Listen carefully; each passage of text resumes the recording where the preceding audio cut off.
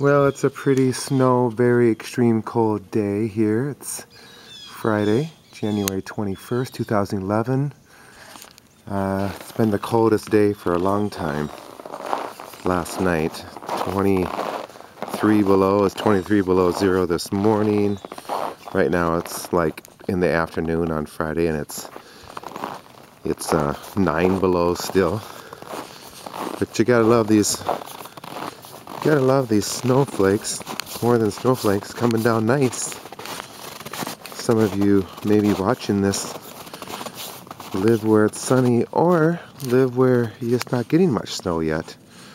So I guess in the midst of it all, we can still give thanks that we're still sane and it hasn't depressed us too much. There's a lot of bright sun too, which is so beautiful, especially these past few nights. Despite the bitter cold, the full moon has been so nice, so enlightening everything. Bye.